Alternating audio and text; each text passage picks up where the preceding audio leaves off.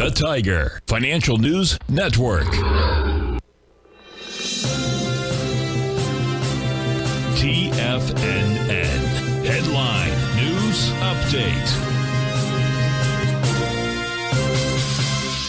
Good afternoon, everyone. Basil, Chapman here on this Monday, the 24th of April. Dow at 2 p.m. is up 24 at 33,833. It's remarkable how just one indicator can keep that strength going for a little while longer. Look at all these little doji candles. 1, 2, 3, 4, 5, 6 so far. Today could change by the end of the day, but so far, look at that. Tiny little candles, very narrow trading range.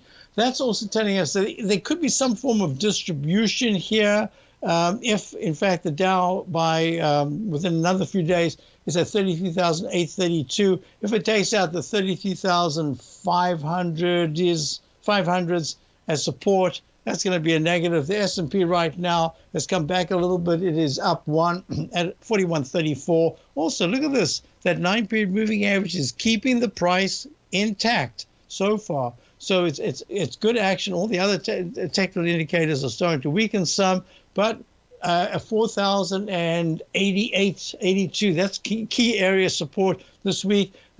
Both of these could easily test their recent highs because there's still some residual strength. QQQ is a little different in that it's gone sideways. It says that the trading range could be even narrower, and that's at 315. I'd say 319 is kind of resistance, and really has to hold 312. If it goes to 311s, that's a bit of a problem. IWM is the Russell 2000, just going sideways. Now gold, and that's the interest. Oh, I wanted to do gold during Larry's show, but I didn't have a chance.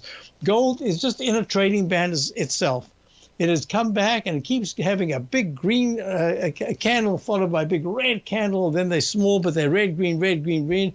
Friday was red, today's green. Just watch 19, I'd say 65 is key support in the short term for gold. The dollar's not very strong. It's actually weak today. It's down 0.30. Now it's down 0.42. It's really not showing strength at all. And you've got crude oil. Oh, I didn't even go through that in Larry's show, Larry's hour, I can't do his show. I did his hour. Crude oil is up 96 cents to 71.83. And bonds, didn't have to look at bonds. Bonds are just in a trading band, a narrow band, so yields are just stuck. Stay tuned, great program coming up. And of course, at 3 o'clock before, Tom O'Brien wraps it up. I'll be back tomorrow. Check out my opening call. I've got a webinar coming up for subscribers Wednesday week. Hope to see you tomorrow for my show, Tiger Technicians Hour at 10. The reality is that navigating